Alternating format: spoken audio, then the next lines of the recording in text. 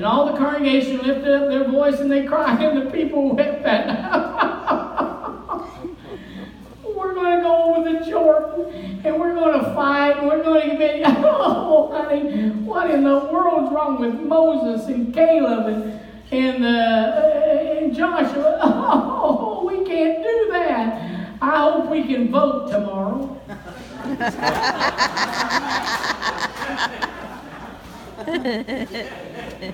And all the children of Israel murmured against Moses. Do you grumble? I can't hardly stand to be around people that don't like to laugh and have a good time. But Amen. some people just grumble and grumble. The only way some people would ever wake up with a smile on their face if they put a coat hanger in their mouth before they went to bed.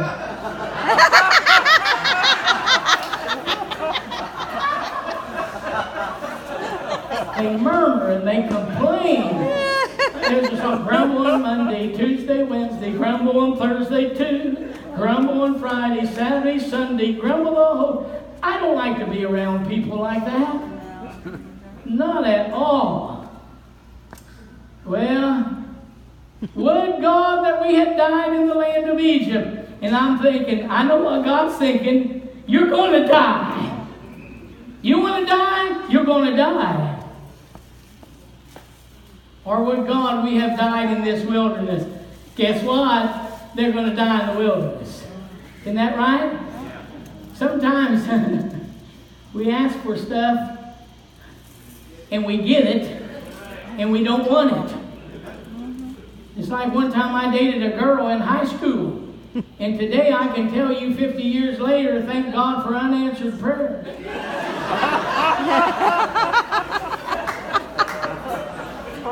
that the truth? Like I told the young people, I decided, young people, you ought to listen.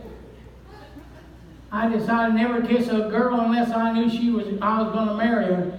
And I thought I was going to marry 14 of those suckers. You know?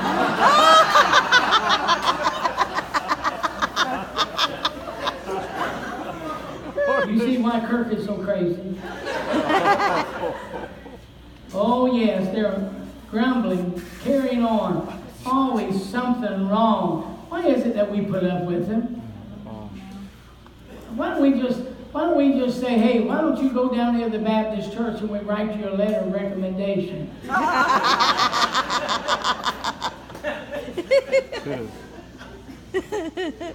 And wherefore hath the Lord brought us into this land to fall by the sword, that our wives and our children, oh yeah, they're worried about the wives and children, would be a prey. Were it better for us to return to Egypt? Let's go back into sin. Let's go back, and that's what Egypt is a type of, is sin. Let's go back into sin. Yeah. And they said one to another, let us make a captain and let us return to Egypt. And Moses and Aaron fell on their face before all the assembly and the congregation of the children of Israel. And Joshua the son of Nun, well, he was the son of a Catholic.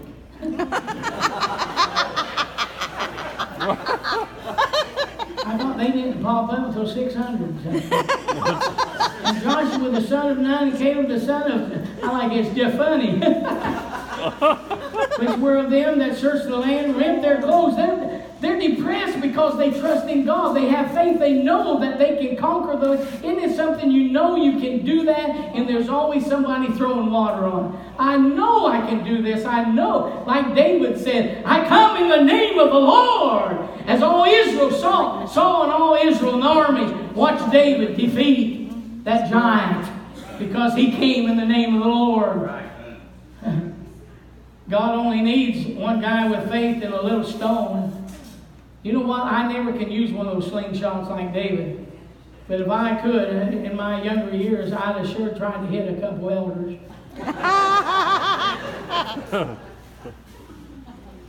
Like I said, I like good elders, qualified elders. Nothing wrong with them. Oh, if the Lord delight in us, then he will bring us into this land and give it us a land which flows with milk and honey. Only rebel not ye against the Lord, neither fear ye the Lord of the land, for they are bread for us. Their defense is departed, and from them, and the Lord is with us. Fear them not. But all the congregational meeting But all the congregation, I'm sure their wives talked to them the night before when they were weeping. You know how, if you love me, honey.